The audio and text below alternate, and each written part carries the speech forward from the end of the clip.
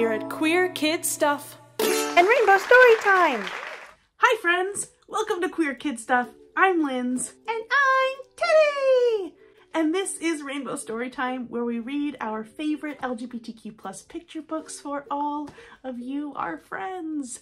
It is officially October, which is our second favorite month of the year because it's LGBTQ plus History Month. Yay! Teddy, I have a question for you today. What is it, Linz?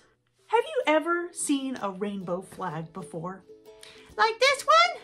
Yeah, of course I've seen a rainbow flag before, Linz. I'm so glad. I love seeing rainbow flags flying all year round. And today we are going to be reading about how the rainbow flag came to be. Did you know that someone invented the rainbow flag? No way! That's so cool! Well, we're gonna meet them when we read this story. Today we're reading Sewing the Rainbow, the story of Gilbert Baker and the rainbow flag. Gilbert Baker, that's who invented the rainbow flag. Gilbert Baker. I'm so excited to meet Gilbert. Me too. I'm so excited to introduce you. All right, Teddy, are you ready? I'm ready, Linz. Okay, let's read.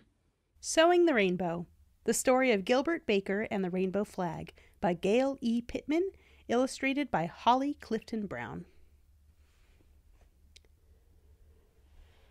All right. This is read with permission by Imagination Press. In a small town in Kansas, where everything was gray and dull and flat, there was a little boy who was full of color and sparkle and glitter. His name was Gilbert. That's him right there. That's Gilbert. Gilbert loved visiting his grandmother's clothing store. He'd sit next to her while she sewed and draw beautiful gowns and costumes. Gilbert dreamed of someday bringing these drawings to life. Look at all those cool fabrics there. Let's see. Gilbert's grandma seems pretty cool. But one day, his father took away his art supplies and tore up his drawings. Oh no, that's not very nice.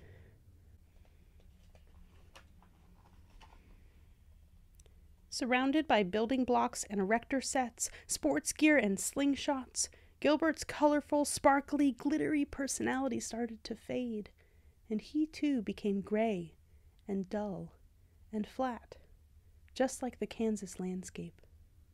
When I grow up, he dreamed, I'll go somewhere that's filled with color. I wonder where Gilbert will go. But that didn't happen. Instead, when Gilbert turned 18, he received a letter that knocked every last bit of sparkle out of him. Oh no, poor Gilbert. Gilbert hated his dull, flat uniform, and he refused to shoot the gun they gave him. I won't do it, he said.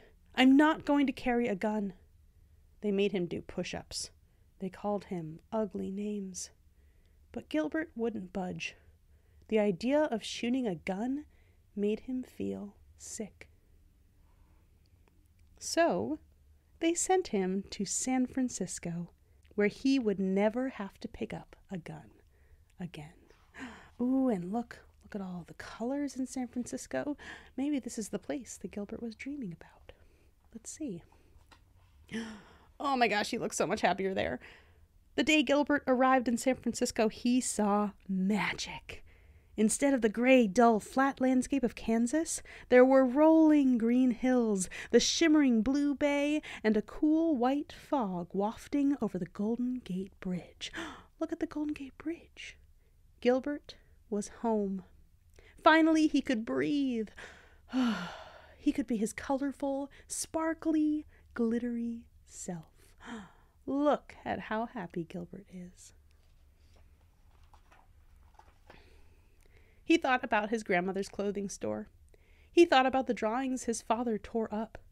and he realized he wanted all of that back. So Gilbert taught himself to sew, and he created fabulous costumes, just like the ones he drew when he was a little boy. Look at Gilbert go! Look at all those cool fabrics, just like his grandma.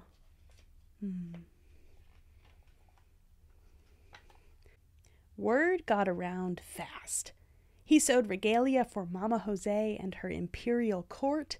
He sewed costumes for famous singers like Sylvester. These look like they're so cool. Look at those costumes. He sewed banners for protests, marches, and rallies. Gilbert's creations were everywhere. He was making the city more and more colorful by the day. Look at those. Love, not hate, peace. I love all of the colors, don't you? There was just one thing that continued to blemish their beautiful city. It was a symbol that in Gilbert's community was a constant reminder of evil. "We need a new logo," his friend Harvey said to him one day, and Gilbert got an idea. Ooh, that is an awesome person too. That is Harvey Milk. And he was friends with Gilbert Baker, and they got this idea. Let's see what happens. I think there's a little clue right there.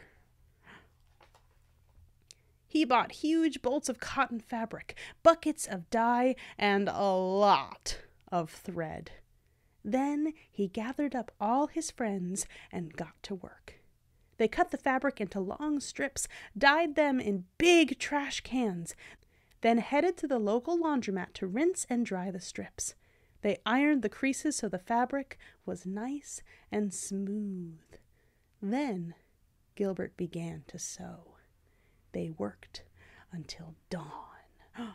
Oh my goodness, so much work to do. Look at all the fabric and the thread and the dye, and how they had to put the strips in the giant garbage cans, and how they went to the laundromat and they had to iron out all of those wrinkles.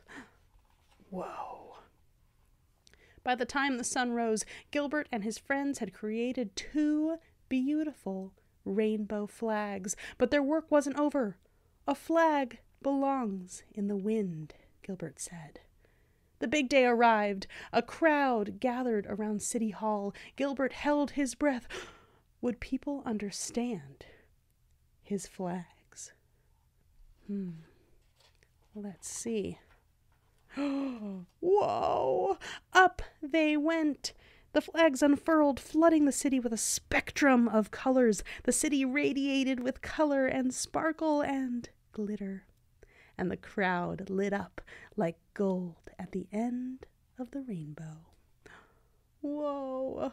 Oh, that is so cool.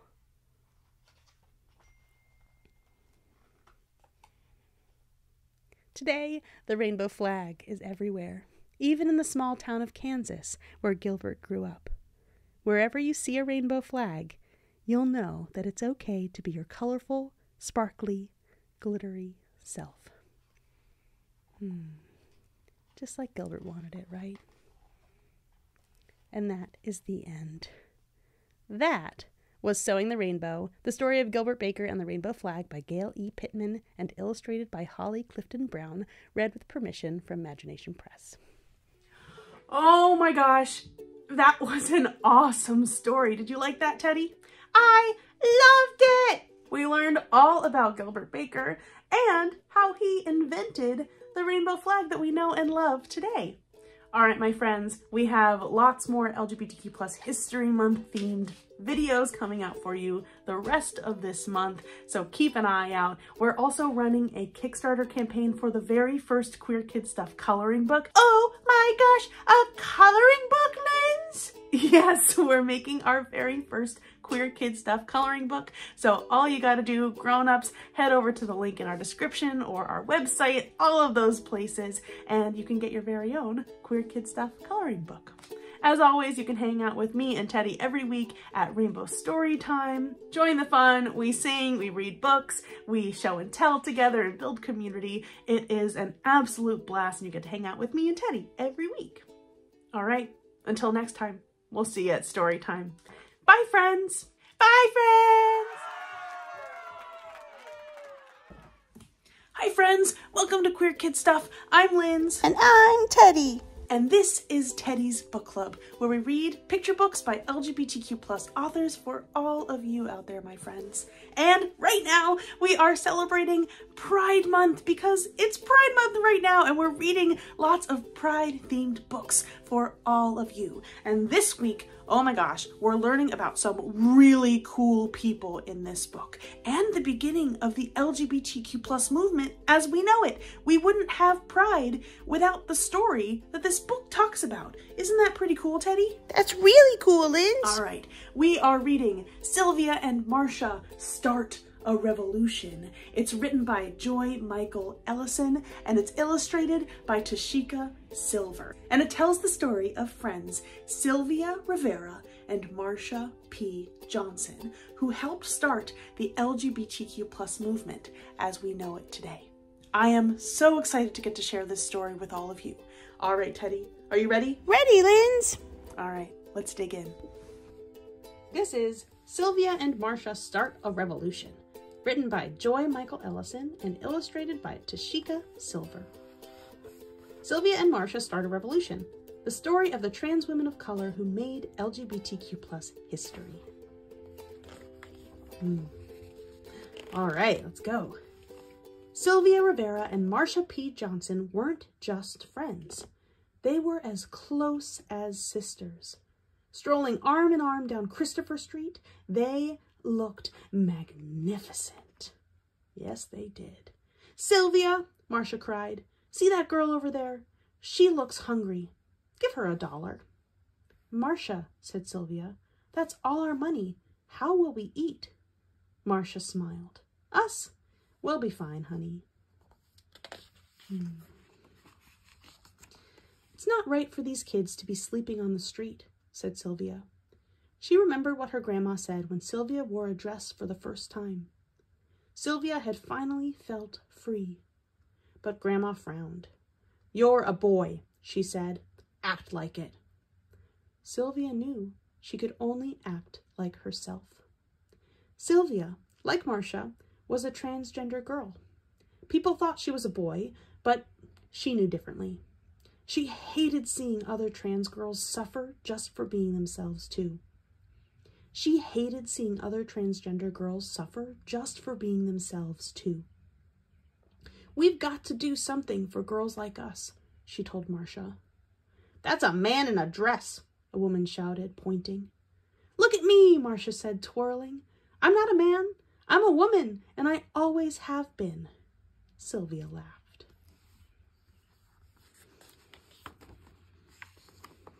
Marcia heard a call. "Here comes Alice in the blue dress!" "Oh no," thought Marcia.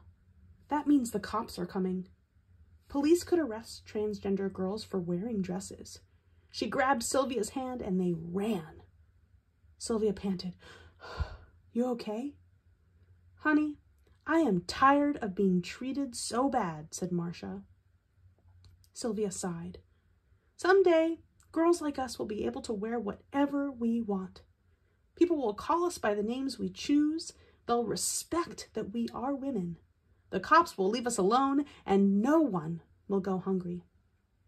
Sylvia and Marcia talked and talked about making life better for themselves and their sisters. Then, on June 28th, 1969, they took action. Ooh, I wonder what's going to happen. Sylvia burst into the Stonewall Inn. "Happy birthday, Marcia!" "Thanks, honey," Marcia said. They grooved on the dance floor until Marcia heard a voice yell, "Here comes Alice in the blue dress!" "Oh no," she thought. "The police!" "Oh no, what do you think's gonna happen?" "That's a man in a dress," a policeman sneered at Marcia. "Show me your ID or I'll arrest you." "Not on my birthday," said Marcia. The police ordered everyone into the street and began making arrests. "Come on," Marcia yelled. The two friends rushed toward the police van. Oh my goodness. Wow. They pushed past the officers, broke open the van door, dragged out their friends, and set them free. Oh, look at that. They're all coming out. Oh, amazing. And they're canning in the street. The revolution, shouted Sylvia. It's beautiful. Yes, it is. The next day, everyone on Christopher Street was talking about the Stonewall Rebellion. Sylvia and Marcia strode with pride like two lionesses, roar, until they heard the call. Here comes Alice in the blue dress! Oh no. What does that mean? The police are coming again, right? Look at these children with no homes running from the cops. Sylvia shook her head. We still got to do something for them. Marcia frowned. We're just two friends trying to survive ourselves. We'll give them what we got, said Sylvia. Friendship. Let's get a house and open it up to all the young sisters living on the streets. Oh my goodness, how wonderful. Young transgender girls came from miles around to live with Sylvia and Marcia. Together, they took care of each other. They ate together, laughed together, and struggled together. They became a family.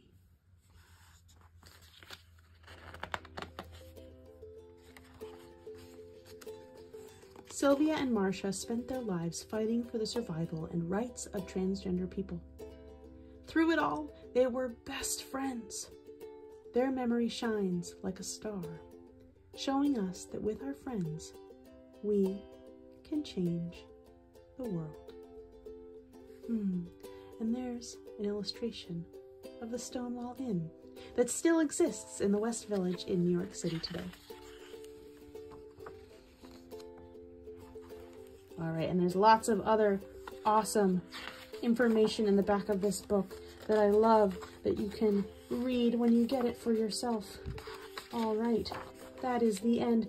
Ooh, look at those stars, just like Sylvia and Marcia. That was Sylvia and Marcia Start a Revolution, written by Joy Michael Ellison and illustrated by Tashika Silver.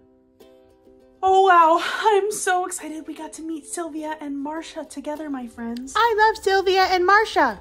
We actually have a Queer Kid Stuff video that talks all about Sylvia and Marcia and the Stonewall Inn, where the LGBTQ+ movement and Pride, as we know it, was started way back in 1969.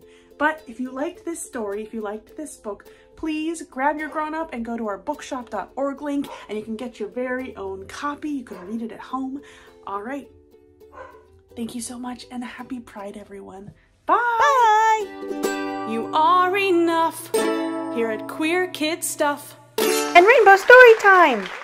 Hi friends, I'm Linz. And I'm Teddy. And welcome back to Rainbow Storytime, where we read LGBTQ+ picture books for all of you, my friends. And this week we are celebrating Bi Visibility Day. That means B for bisexual. Oh, Linz, we had a video about that. That's right, Teddy. Really good memory. In honor of Bi Visibility Day, I thought that we would read a book about a bisexual person. Today, we're going to read this book about Freddie Mercury. Who's that, Linz? Freddie Mercury was a singer and a rock star from the band Queen. I'm sure you've heard some of Queen's songs before. They are all over the place, and we are going to learn all about Freddie. He is one of my favorite singers of all time, and we're going to learn all about him. Let's read! All right, Teddy, I think you're ready to read. Little People, Big Dreams. Freddie Mercury. Written by Maria Isabel Sanchez Vergara and illustrated by Ruby Taylor.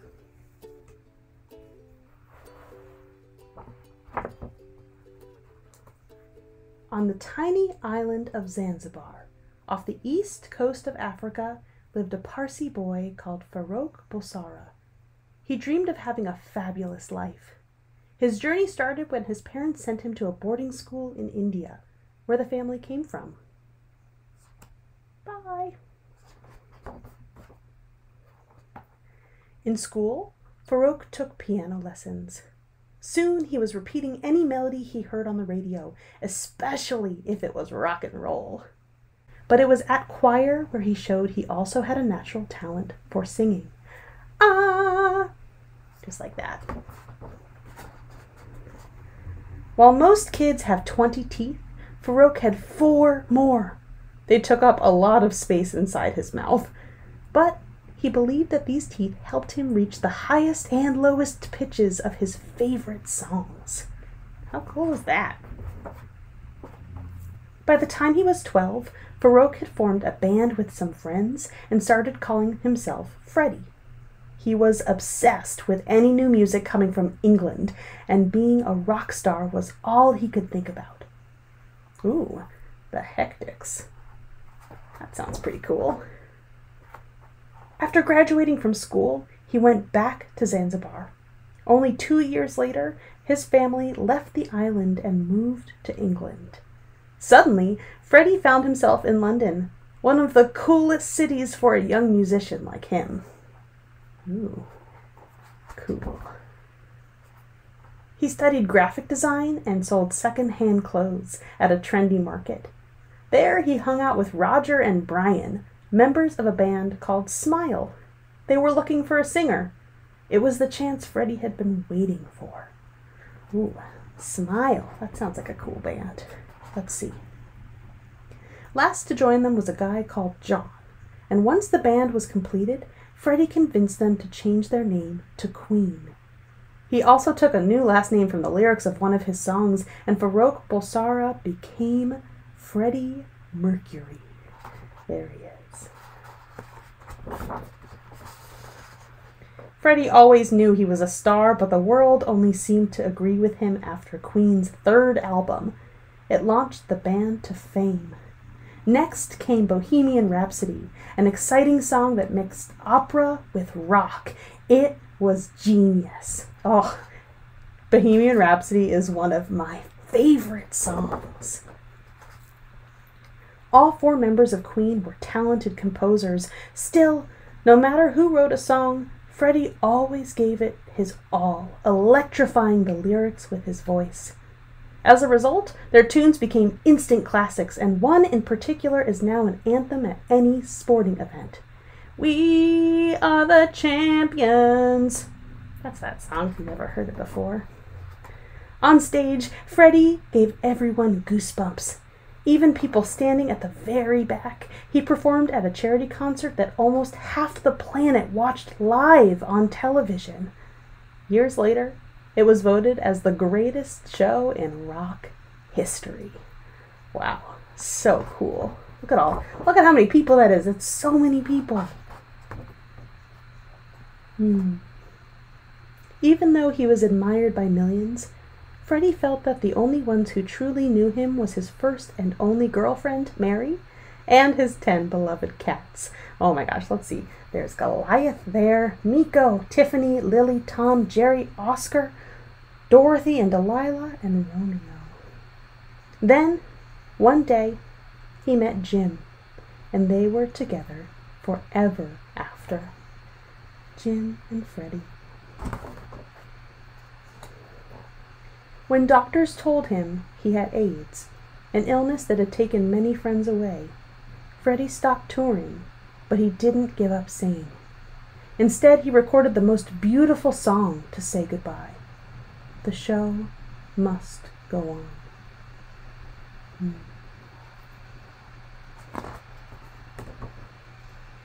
Still, it wasn't really a goodbye.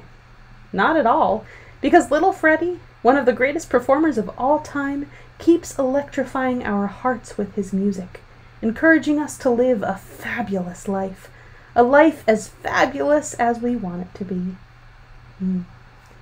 Freddie's voice still lives on in his music. And that's Freddie Mercury. Oh, look at the baby picture of Freddie! Oh, and all the way up to him singing on stage. Oh. That was a little book about Freddie Mercury, written by Maria Isabel Sanchez Vergara and illustrated by Ruby Taylor. All right, That was our book all about Freddie Mercury. Happy Bi Visibility Day, everybody, and we will see you at Storytime. Don't forget to hang out with us in our Rainbow Storytime session that's happening right now. You can hang out with me and Teddy weekly on Zoom. There are drop-in packs available for grown-ups, and that's all we got for you today. We'll see you at Storytime. Bye, friends! Bye, friends!